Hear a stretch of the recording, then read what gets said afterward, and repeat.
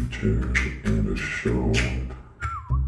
Hello, welcome to Feature in a Short. We've got a new theme song for you, Loopster by Kevin MacLeod. My name is Justin Joseph Hall, the owner of Fourwind Films. This podcast is a monthly screening where an appointed contributor presents their chosen feature motion picture and a short movie. There is only one condition for the screening selection. The presenter must have been directly involved with one picture, but not the other. This week's contributor is John Alpert, a very well-established, Oscar-nominated documentarian and journalist for over 40 years. John Alpert is an amazing storyteller. He founded DCTV with Keiko Tsuno and is an inspiration to me and many other filmmakers. He helped me kick off my career as I worked on a film John directed along with Matthew O'Neill called Rock in a Hard Place, which was the first feature-length film that I worked on from beginning to end in post-production. On top of all of his accomplishments, being behind the camera, in person he's quite a character and very fun to be around, and he always makes the workplace entertaining. For today's two films, the first director is Jasmine Barclay with When Life Hands You Lemons. Jasmine was part of the DCTV program, Pro TV, run by Johnny Ramos, Shade Felimita, and Jesse Perez Antigua. The school teaches youth in New York who aren't as privileged how to make films and how to use the equipment from concept to shooting, editing, and to the sound mix. And it's all free to them. So if you'd like to learn more about that, please, we'll include it in our link. Support them any way you can. It's a great program. There was this kid, Jamaican kid from way in Brooklyn someplace, and I noticed he had a bulge in his lower pant leg, his socks, one day, and I asked him what it was, and he pulled out this huge butcher's knife. I said, "Oh, really? What's that for?" And he had to fight his way through the gangs in order to get to our class. And he wanted to come to our class so much that he was willing to bring a butcher's knife in order to make it. So this is often a transformative opportunity for the kids, but normally you want to hide things like your parents being incarcerated or the fact that you might be homeless. And this particular filmmaker was homeless for the entire time that she was here at DCTV. So there's hundreds and hundreds of autobiographical films. It's been constructed into a series called Our Cameras, Our Stories. It was Emmy nominated. The kids didn't win, but the kids have won local Emmys and beaten the pros on a number of occasions. That's really cool. What made you choose this one in particular? Well, we're talking about revealing deeply personal components of your life. Things that you normally might not share with other people, but shape your identity, who you are. And that's the theme of the films that we're showing tonight. And so this is Jasmine telling the world that she's homeless while she's going to high school and keeping a stiff upper lip. You're afraid of your secrets and you're not afraid of what you tell people. And we believe that when you embrace who you are, it strengthens you and makes you into the superheroes that our high school kids are. And that's why it's part of the program. You got to do it, otherwise you don't graduate. When you started DCTV though, did you have the school in mind first? Well, we had always an educational program, but it was primarily for the equivalent of our peers, for local adults, because we only had one camera. Yeah. And there were 1,000 stories to be told, and we were working 24 hours a day, but we couldn't put a dent in it. So we figured if we deputized everybody and we taught them how to do what we knew how to do, we would loan anybody our equipment. And we did it without charge, and we would do whatever we could to encourage people to tell their stories and the stories of our neighborhood. But we didn't have classes specifically for kids until they shut down all these educational programs in the high schools. Who's shooting?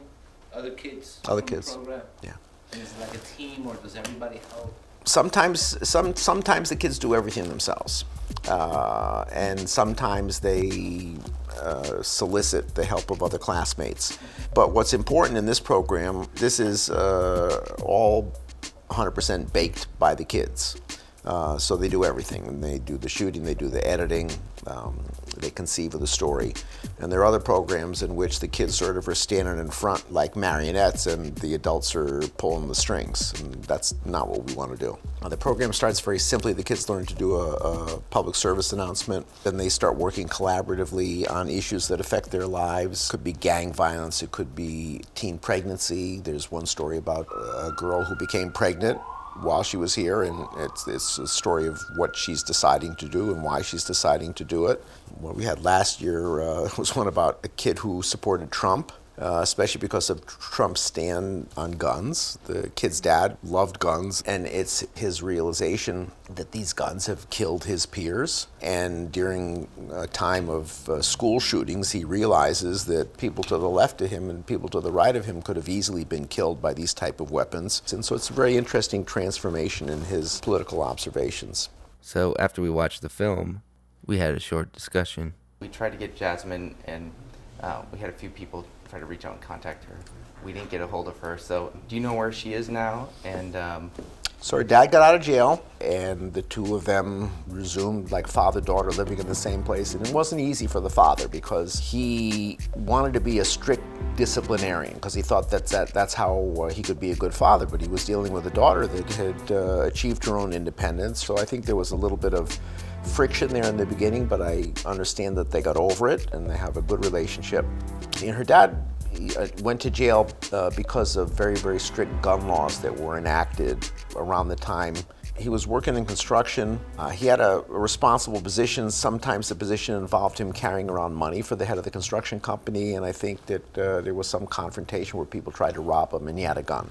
He was more like a defendant in the situation, but he wound up doing a very, very long prison stretch with a mandatory minimum. But Jasmine not only went to college, I think she's got her master's now and has a kid and has been to DCTV from time to time. And what goes on here is that kids that have gone through the program come back and help fertilize the next generation of kids and also teach them. I would say that the staff of our Pro TV program, especially the teachers, 3 out of 4 of them are kids that graduated and are back to give back to the next generation.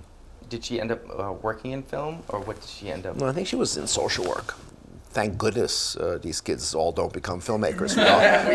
We all know what that life is like. So I think she was involved in social work. What year was this film? 5 or 6 years ago, because this was just when she was going away to school, so she would have finished her 4 years and gotten her master's. So there are other similar films. So in the Our Cameras, Our Stories, you'll see lots of this. And there are kids that you pass in the hallway that you have no idea what their background is. That's what she says in her first line. If you pass me on the street, you will have no idea what I've been going through. I know what these kids have gone through because I've seen their films, but you don't, and they're all here at DCTV every single day. Filmmaking was a tool. Yeah. And it was a tool of social activism and improvement. We wanted to improve life in our neighborhood. And we were spectacularly unsuccessful. We were doing community organizing, fighting for better schools, fighting for better hospitals, fighting for better housing, and we weren't winning any of these things. We were fighting against the Vietnam War. The war was chugging along. I was driving a taxi cab, and I was working as a rank-and-file union activist trying to improve the conditions for the drivers, failing. And then one day, Keiko had been experimenting with video, but as artwork. And I asked to borrow her camera and made a short video documenting all the really almost deathly conditions of driving a taxi cab in those days. It's very hard to organize taxi drivers. Taxi drivers are independent workers. It's not like all the workers in the factory against the boss. It's every driver against the other drivers. I'll cut you off and you'll cut me off in order to pick Saskia up on the corner. And you can't organize them. We showed this video, and it was like waving a magic wand over everybody. And all of a sudden, everybody wanted to work together. All of a sudden, we took the garage over. All of a sudden, all our candidates began getting in. And this was like, it was a magic potion. And when we made a short documentary about the corruption in our school district that nobody had been able to overcome, they threw the corrupt school board out. And when we made a documentary about the need to have community control of the hospital, we got community control of the hospital. I mean, it was within the context of other things, but it was a very, very important component for social change. And we held on with both hands.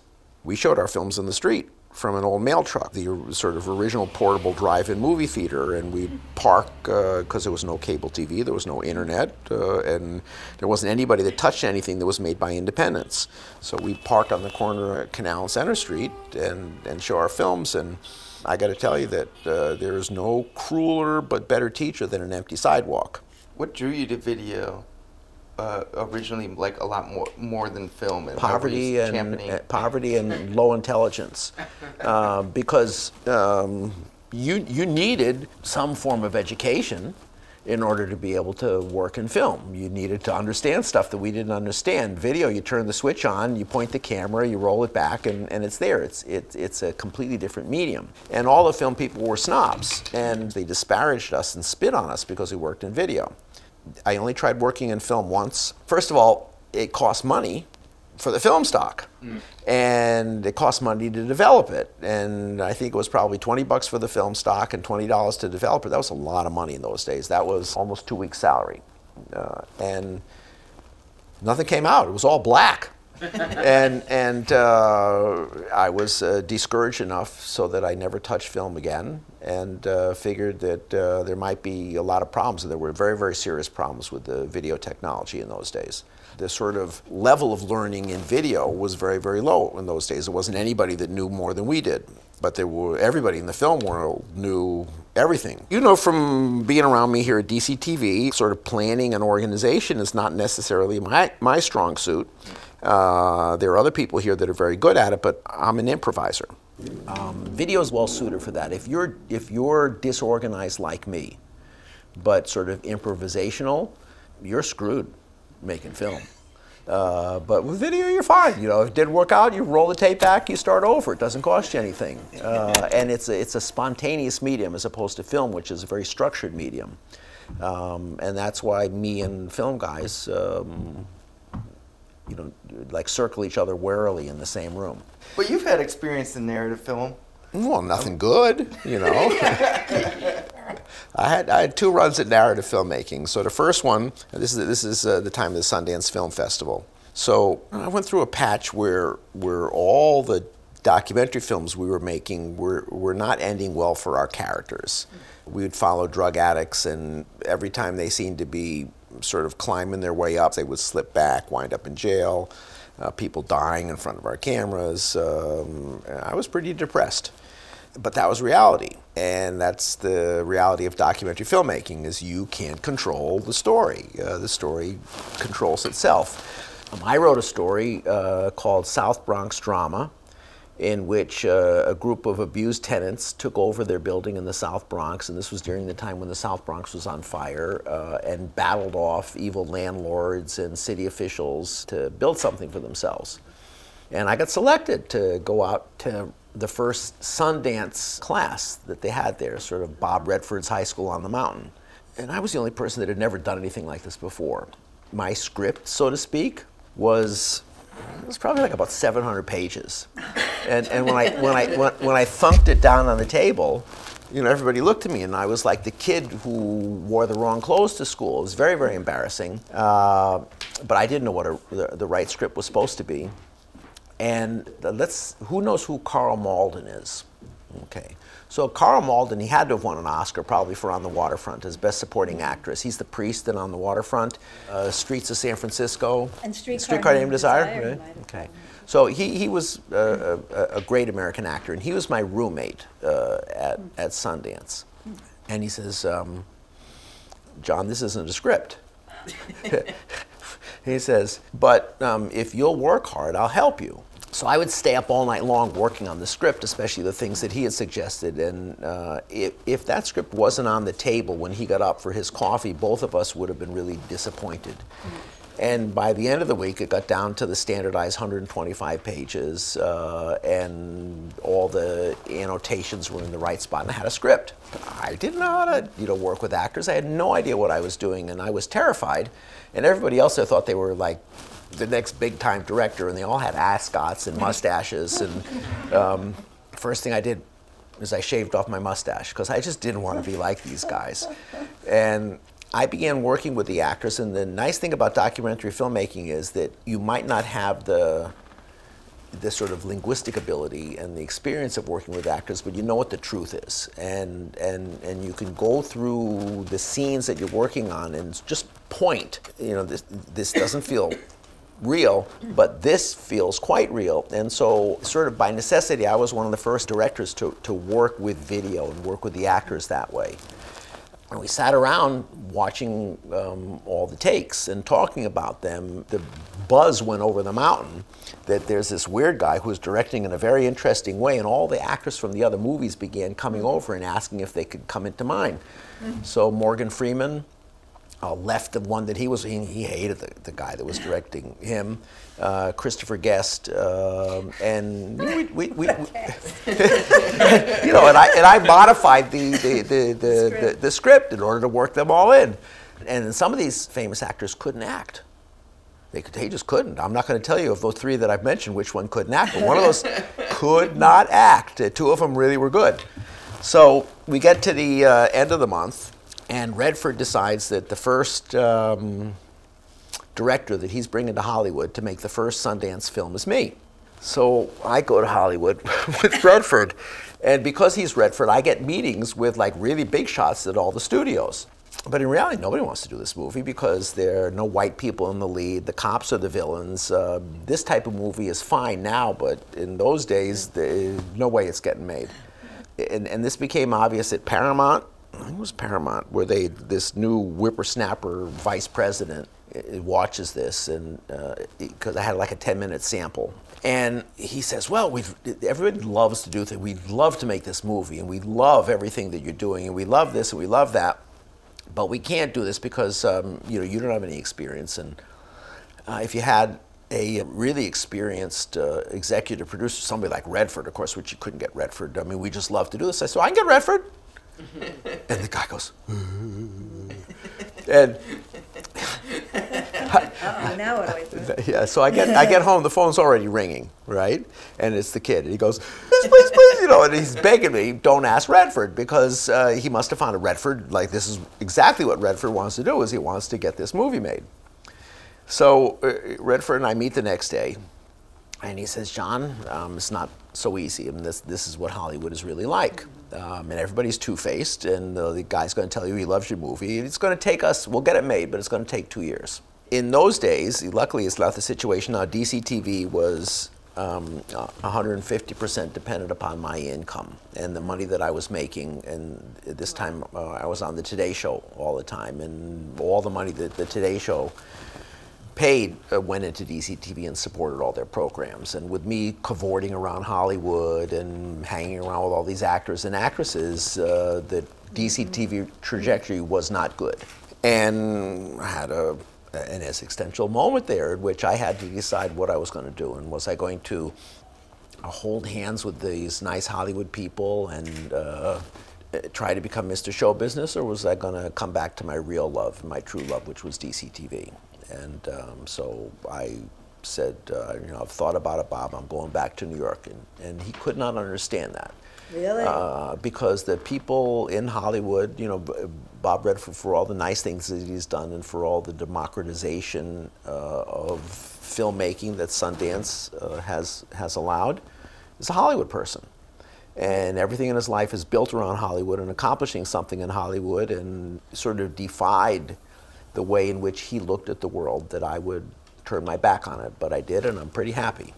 I actually did. I worked on an Alan Pakula film called Rollover. So Alan Pakula did All the President's Men, Clute. He had an office in where Trump Tower is now on the Central Park West, was the Gulf Western Paramount building. And he had an office that was bigger than the studio. It had a carpet that like you sank your knees into.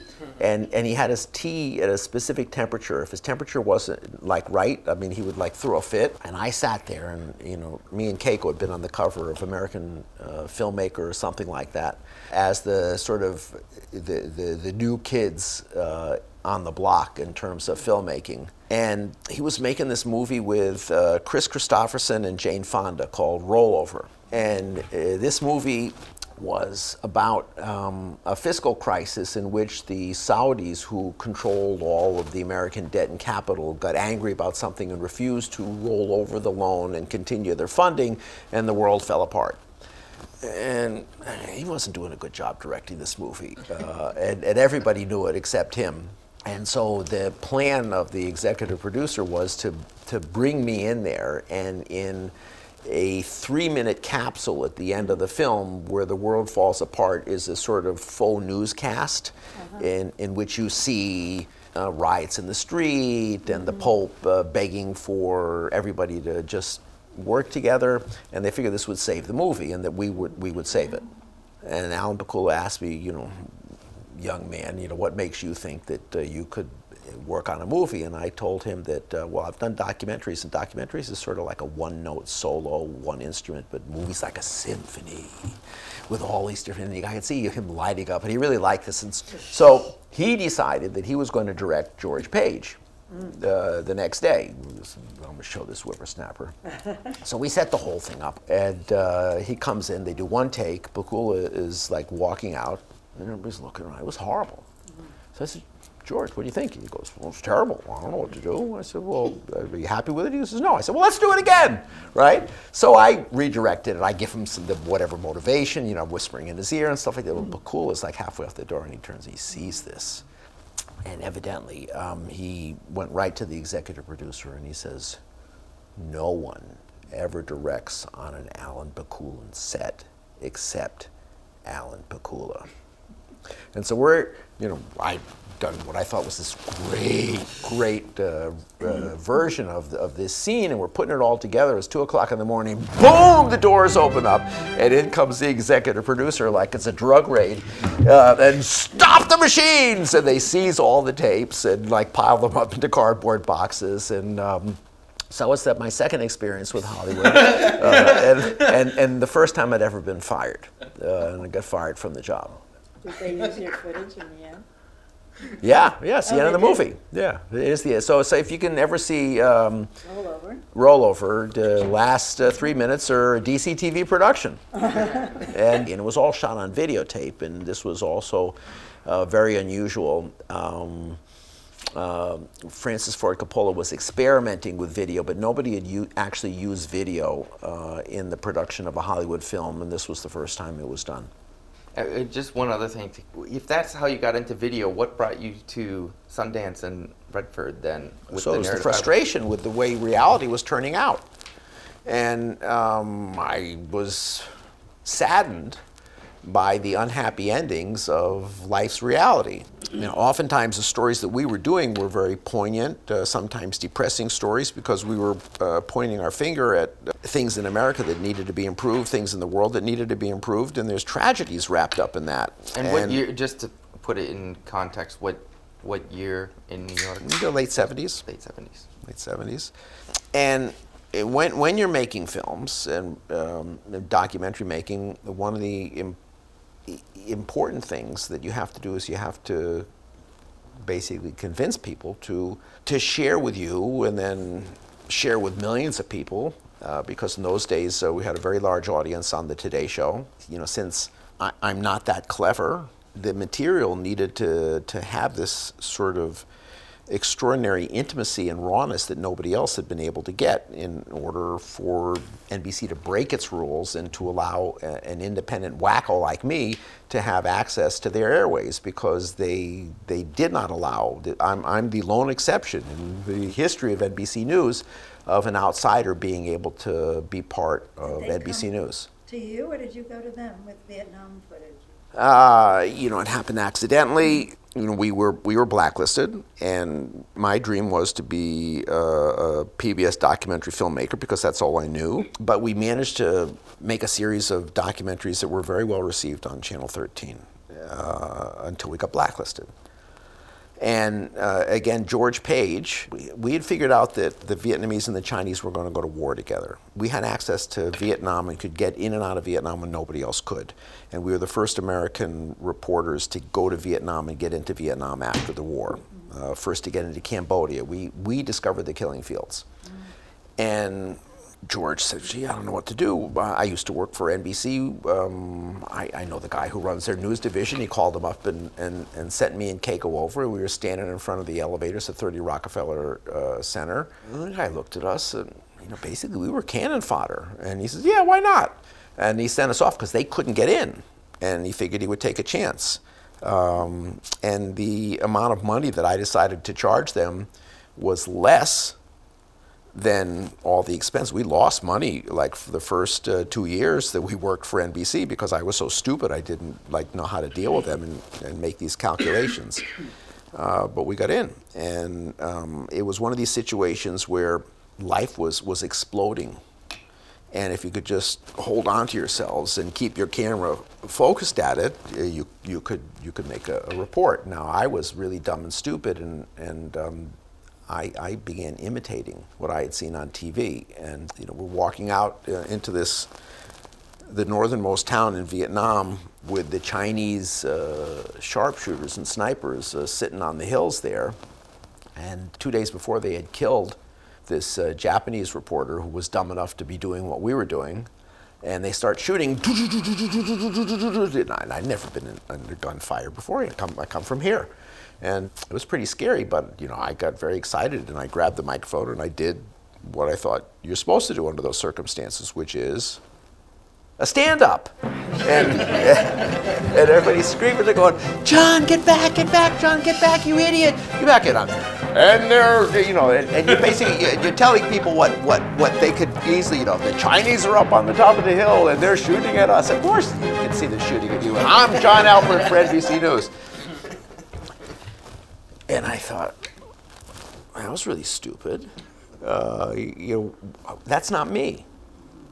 And I'm just imitating these people, and I don't like these people. I don't know if you know news correspondents. We have one nice one here. Perry's nice, but all the other ones are. and I didn't want to be like them, and so I never did another stand-up. But you used to do kind of a voiceover with. Well, I do. Shooting, yeah, right? while I was shooting, so I developed my own style, and it was well received by people. Because, again, most correspondents are assholes, and they all wear the same exact clothes, they all act the same way, all they care about are the damn stand-ups, they don't give a shit about any of the people that they're doing the stories about, and there are exceptions to that. I'm a big, very, very, I'm blanketing, and there's some very heroic and well-meaning correspondents, but there's a lot of idiots. And when people see, like, whatever I looked like, coming with this camera and chirping from behind the camera and willing to go anywhere, and you're riding your horse off, okay, I'll get on a horse and I'll ride with you. You're going into that battle? Yeah, let's go into the battle.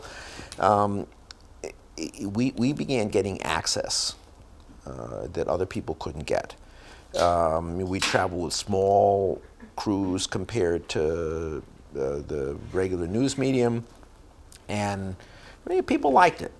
And because of the background that we came from here, in which we didn't think that we were filmmakers or big shot reporters, but we were normal people like everybody else, people liked us a lot better and would share things with us.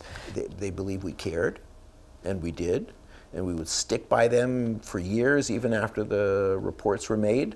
And the things that people would share, like, astonished me. I got to the point one day where I began not feel good about what I was doing, because people would be dying and we would be right there to capture that. People would be struggling with drug addiction. We would follow people into jail, and they would bare their innermost soul, and I would never do that with anybody. And I began to feel like a hypocrite. And around this time, my family was going through a very serious crisis. My father, who is my hero, was suffering a series of horrific health setbacks. It just completely took over the life of our family, transformed life within the family, and it was a rough time. But I thought that the way in which we were dealing with it, and especially the way he was dealing with this, was quite heroic. My mother too. And I began seeing that everybody's family goes through this. The golden years they're pretty shitty.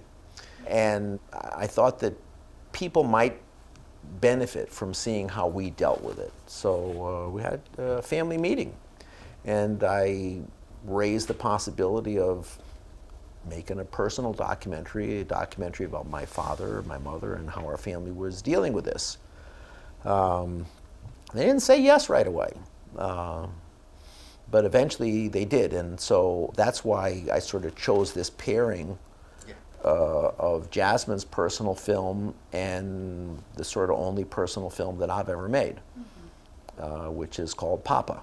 So by way of introduction, there was a time in which Sheila Nevins and I weren't talking to each other. The current film that we're working on, Life of Crime 3, provoked the feud. Just so people who don't know, Sheila Nevins was the head of HBO documentaries for 30 years? For at least 30 years, and there was not another game in town. This was rather suicidal for a documentary filmmaker to engage in combat with Sheila, but Sheila had done me wrong, and she had done DCTV wrong, and she had done us right many times and made very, very important contribution to the prestige and elevation of documentary films. And when we were blacklisted and sitting on the curb licking our wounds, she came by, opened up the door, and we rode off with her and began making a series of documentaries for HBO that continues to this day, even in her absence. But she did something really unconscionable, and I wouldn't accept it, and so I'm not going to ever work with you again, and so I wasn't working for anybody. And to her credit, after about 2 years, she came with a peace offering, and she knew how much I loved my father, and she knew that I was interested in making the movie that we're going to watch right now, and so she wondered if I wouldn't want to make the documentary about my father. And so that's really what patched things up with me and Sheila, and I really appreciate that we got the opportunity to do so. It enabled me to absorb another 20 years worth of knockout punches from her,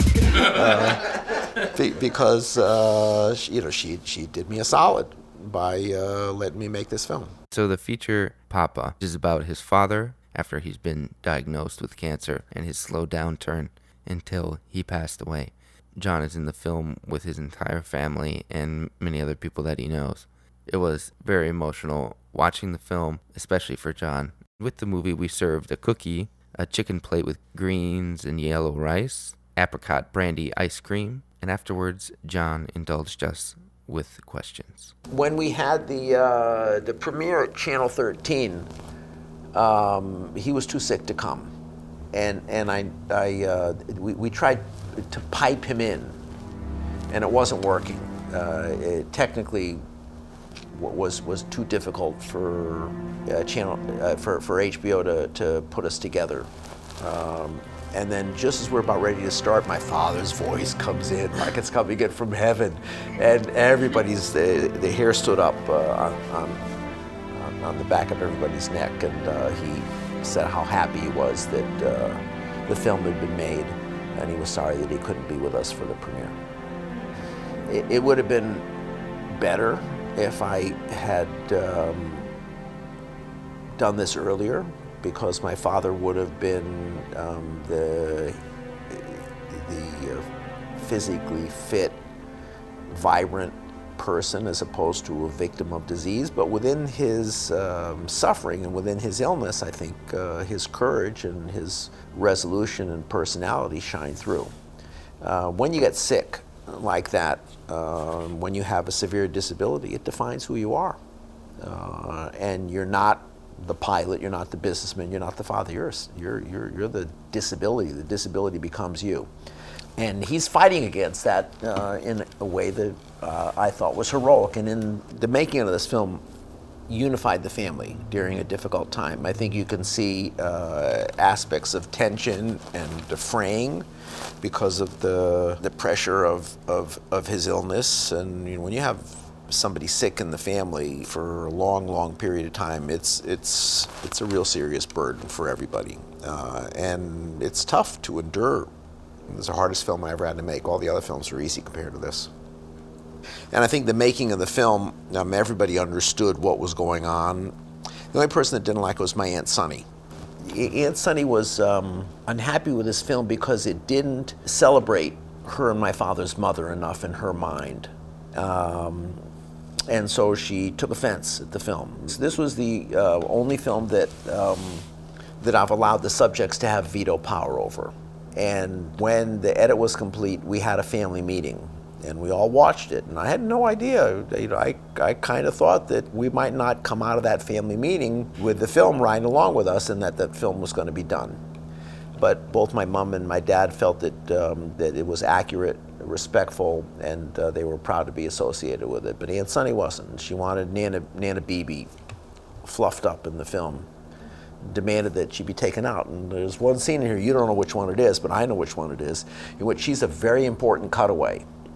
And I can't get to the next shot without Aunt Sunny being my cutaway. And I had no idea what to do. And this was Aunt Sunny and my mother sitting on the same bench together, and I had to blow Aunt Sunny out of the picture. And so the picture loses its resolution, but Aunt Sunny's gone and she's not in the picture.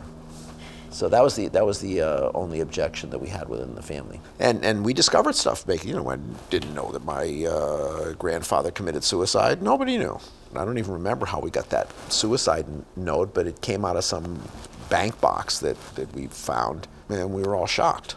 Speaking of theaters, he owned the little theater in town, the little movie theater, and we're making a living. I don't know why he committed suicide, but I know where he committed suicide from that article. And he locked up the theater and then went up the steps onto the railroad tracks and shot himself. And it's after this film has been made, and I want to go see Putnam, Connecticut, where my father was born and where his father committed suicide. And I'm driving around and I look and we're in front of the theater.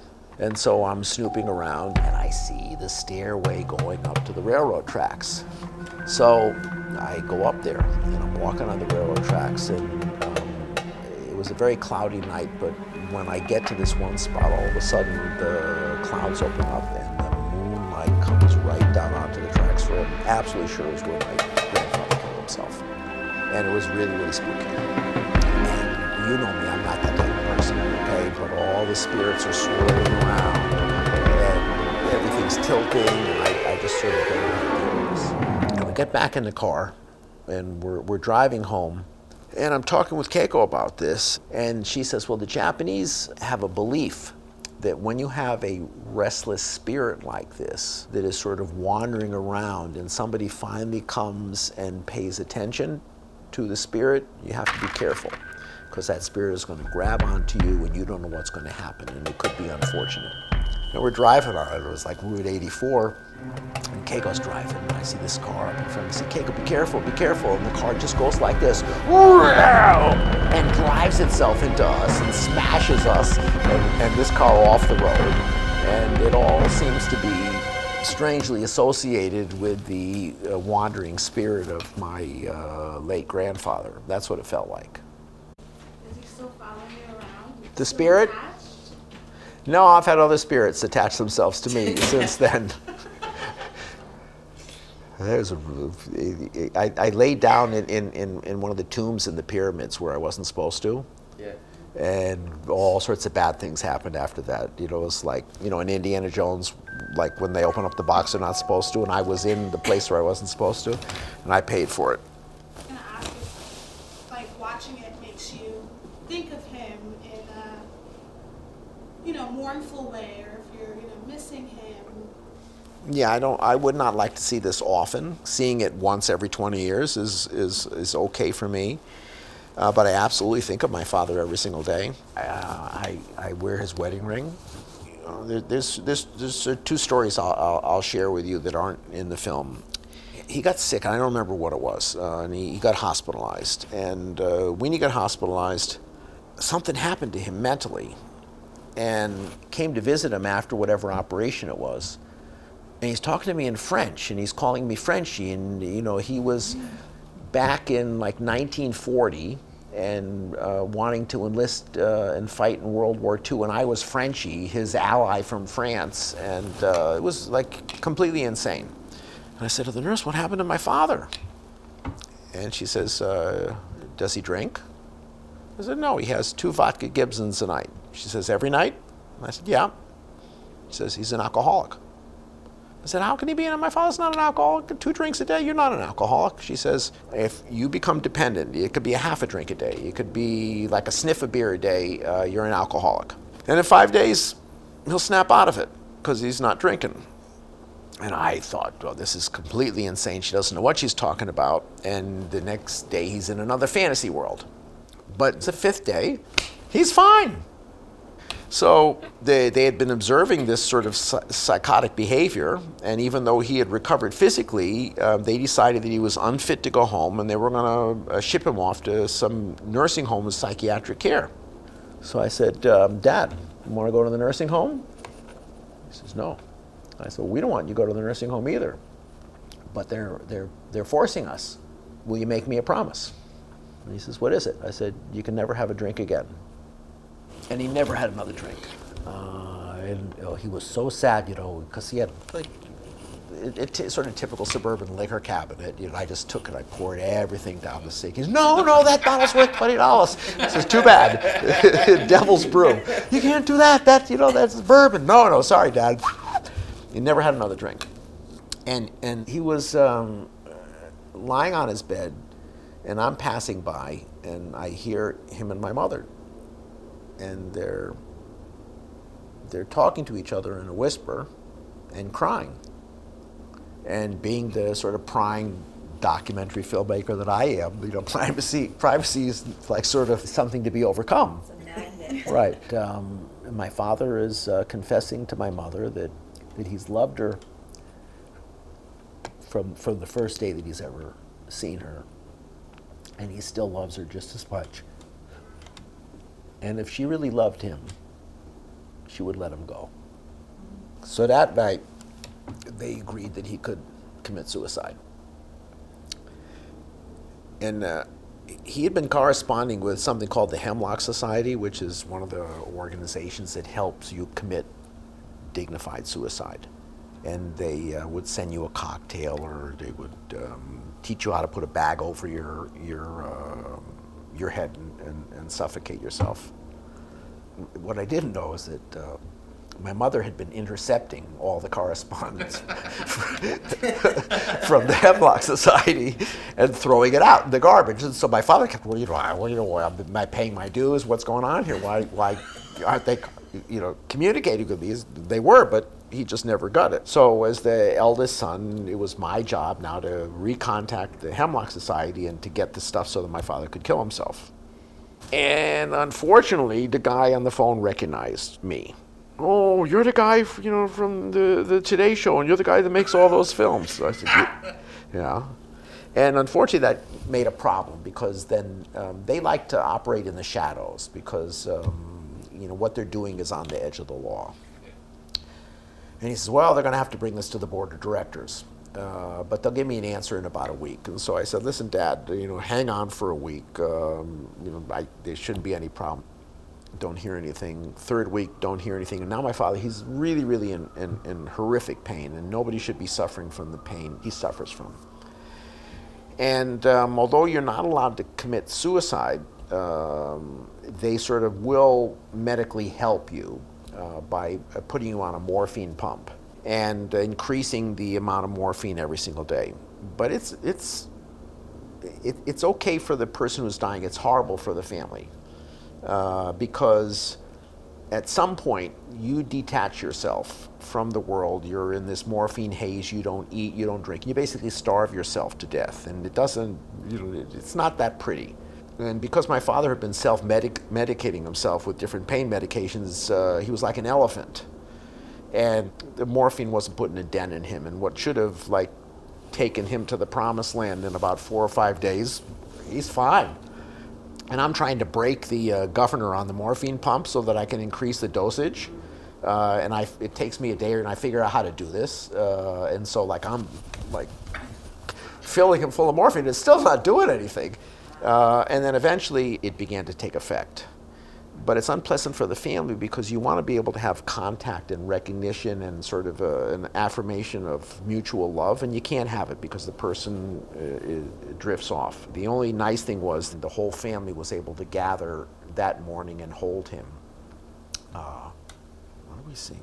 When you walk through the storm, keep your head up. So we all held him, and he died in our arms while we were singing that song. The Jewish families have a 2 or 3 day wake. It's called sitting shiva, and you sit around and all the neighbors come, and it's not quite like Irish wakes. A lot of eating. A lot of eating, not so much drinking. So the Irish would be drinking, and the Jews are eating. And we're sitting shiva the first night, and the phone rings. It's the guy from the Hemlock Society, and he goes, "Good news." I said, "What?" He says, "We've approved your father."